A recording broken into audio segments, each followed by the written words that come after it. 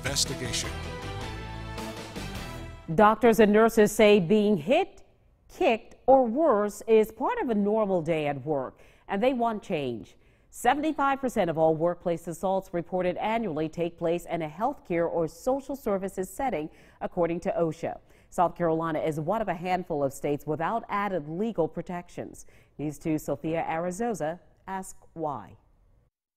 The accounts are shocking. Verbal aggression, threats of violence. Doctors, nurses, and healthcare workers physically and verbally assaulted at work. You often don't hear about somebody being kicked in the stomach or kicked in the teeth or having their hair pulled or things like that. South Carolina, just one of 3 states without added protections for healthcare workers. MUSC's chief nurse, Greg Mansfield, says getting lawmakers' attention is difficult because the problem is underreported. We hope that by gathering information and reporting it more statewide, that our legislators might be more aware of the concern that this puts our care providers in.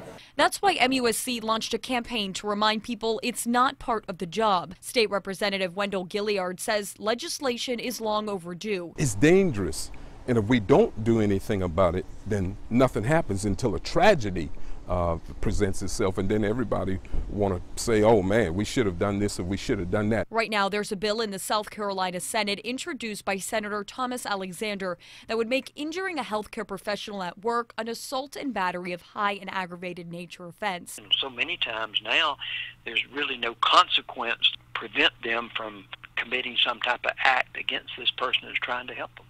Another bill in the House imposes greater penalties to those who assault healthcare professionals while they work. Pediatric critical care doctor Elizabeth Mack says she's not convinced stricter legislation is the answer. They don't necessarily know that they're acting in a violent way or don't intend to act in a violent way. And so while that approach has been taken in some other places, I think our approach is more one of trying to put into place systems that can keep the patient safe and keep us safe.